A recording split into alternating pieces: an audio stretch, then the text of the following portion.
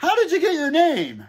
It's a very funny name. And, you know, and not in a pejorative sense. I think funny in a, you know, kind of like let's celebrate and enjoy it together kind of way.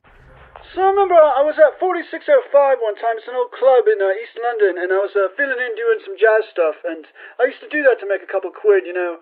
And one night I'm just sitting there, I got there before the guys did, and I'm just sitting there eating, I got fish and chips, and I got my fish, and there's a piece of newspaper that was inside the fish.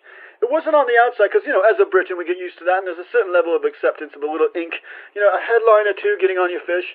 But the newspaper was literally inside the fish, and the guys, they come in, they see me, they say, Sting, why are you dissecting your fish? Well, they didn't call me Sting then, they called me Gordon. I said, Gordon, why are you dissecting your fish? It could have been the Gordon fisherman, right? And they were like, get a load of a sweater, black and yellow, let's call him Sting, because of the stripes.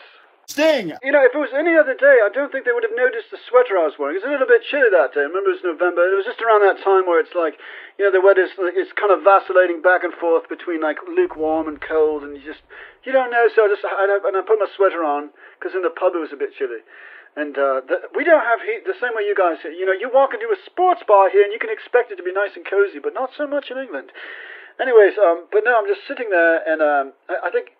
I don't know why that day I decided to wear the sweater, but I did, whatever, I didn't think about it. And if it was a blue and white sweater, what would have my nickname been? You know, Papa Smurf or something, I don't know. But, you know, I just happened to be wearing, you know, when they see me, these guys walk in, and two of these guys I've not met before, and they see me, I'm literally dissecting a fish, right before their very eyes, to try to get all the newspapers out.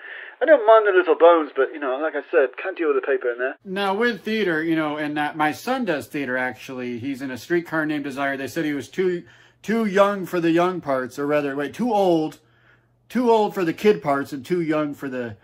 You know, this whole thing is really confusing, Clark. I can't tell if you're brilliant and you're fucking with me, or if you're a complete imbecile. I'm not a theater buff, but, and I know that there's different accolades, and it seems like you guys got some attention. Did you win a Tony Award or anything like that? I had to play a fishwife, a shoeshine boy, and a cobbler. And this is all on 2 hours of sleep. And the thing was, I did not write those characters. Those characters were made when I was actually overseas working on the new album with Shaggy, which is what I'd rather talk about. I'll tell you, Sting, for my money, my favorite thing when I watch an interview is I don't want to hear about the new book or the new gizmo, the thing that they're pushing.